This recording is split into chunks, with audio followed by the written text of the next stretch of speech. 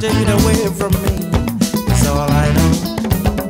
It's all I know. So, kind of going back to Ghana a little bit is, you got to tell the story. It's my favorite story of how they shuttled you around. And what I think you're talking about is I was living in a small village in the eastern region of Ghana called Okarase. And this is when I was studying with the drum carvers. And it was a drum carving village. So they basically specialized in drums, of course, the Ashanti stools, and the mortars and pestles that they use for making food.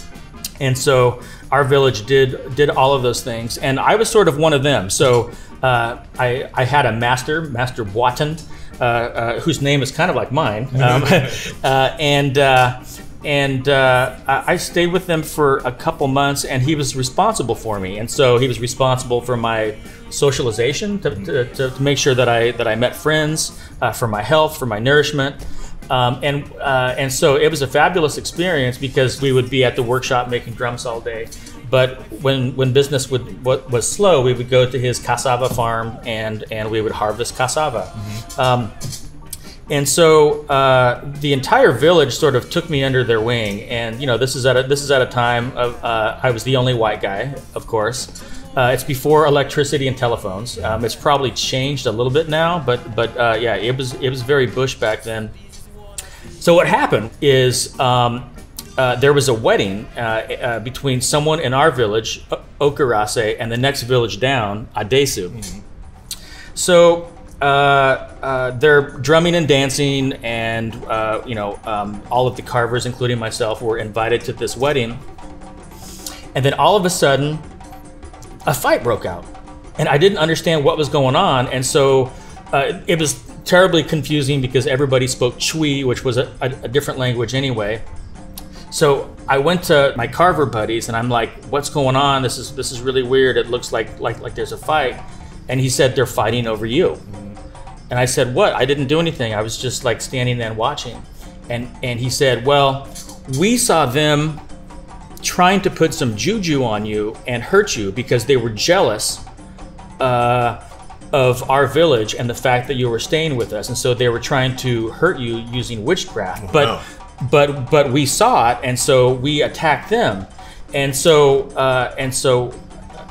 instantly I felt bad, and I felt like I turned from a observer in this culture to a participant, and a reluctant participant at that. And to cause something like this, and then it sort of got worse and worse and worse. They started throwing rocks, they started swinging mortars and pestles, and the whole wedding ceremony broke up. I ended up going and hiding under a table at the marketplace, and I'm kind of under there hiding, and of course it's in my village, and so all the guys know me. So one of the guys at the market comes up and he's like, "Brad, would you like a cigarette?" And I don't even smoke, and I'm like, yes, please.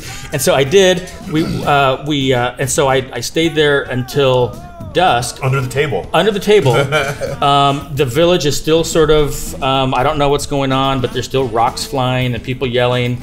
And so this guy at the market flagged down a banana truck that was carrying bananas back to Accra, and explained the situation, that they had a white guy that they had to get out of the village.